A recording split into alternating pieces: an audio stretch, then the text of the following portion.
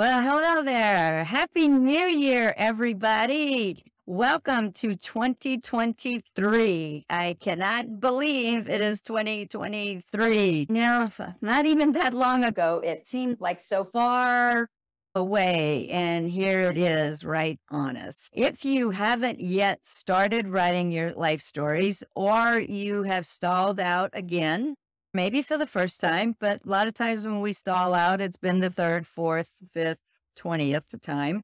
But now is a good time to get started again.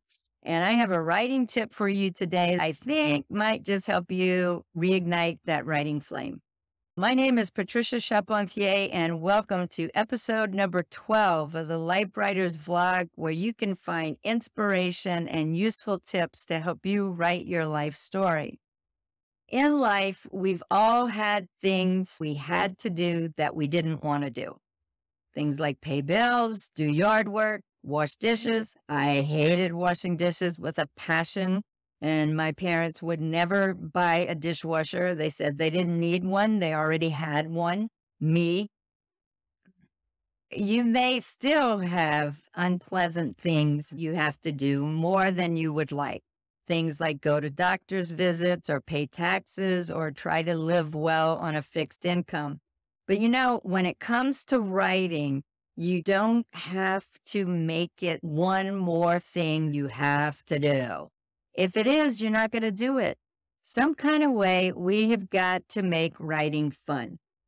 Now, tell you a little story. Years ago, this young girl, I think she was about 12 years old, came to my monthly writing workshops with her mom to write in response to prompts. Her name was Stacy. The first time Stacy and her mom came, I thought her mother decided to come to the workshop and drag her along.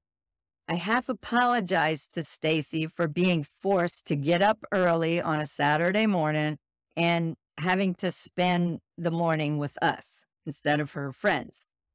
But her mother quickly said, "Oh no, this was her idea. She wants to write her life stories, not me." I stood very pleasantly corrected. I loved watching Stacy because each time she came, she brought this huge bag of writing utensils. She had felt tip markers and ink pens and pencils of all colors and shapes and sizes. She had fun stickers. She had some pens that wrote with sparkles and glitter. I loved watching her write. After hearing the prompt, she thought for a few seconds about what writing apparatus would do the best jobs. Then she'd write with joy and abandon. She really did a good job, too. Her stories were interesting and funny and clever. So think about it. This year, in 2023, what can you do to make writing fun? What can you do to jazz up your writing time? Well, here are a few thoughts. One taken from Stacy: have some fun pens and fun colors to write with if you write by hand. If you write by a computer, change the fonts. Look for some fun fonts. Every word processing system has a bunch of fonts to choose from. Microsoft Word has a lot, and I'll give you a list of some of the ones I think are very fun. Bokeh Script is one of them. Chiller, Curls, MT, GG, Jokerman, Modern Love, Mystical Woods, Rough Script, Rage Italic. Those are some. I love the names just as much as the font. So pick a different font to write in. We always write on the computer in black ink on white paper.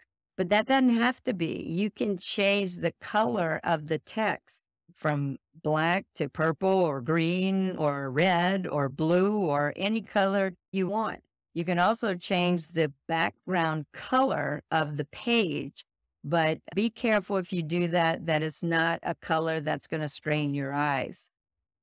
You can also do like I've done in writing workshops before, and write with Crayola crayons. That brings out a whole different writing style.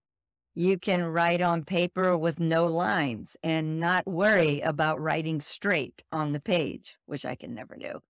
Maybe turn your paper sideways. We always write when the paper's this way. Maybe turn the paper sideways and write on it that way.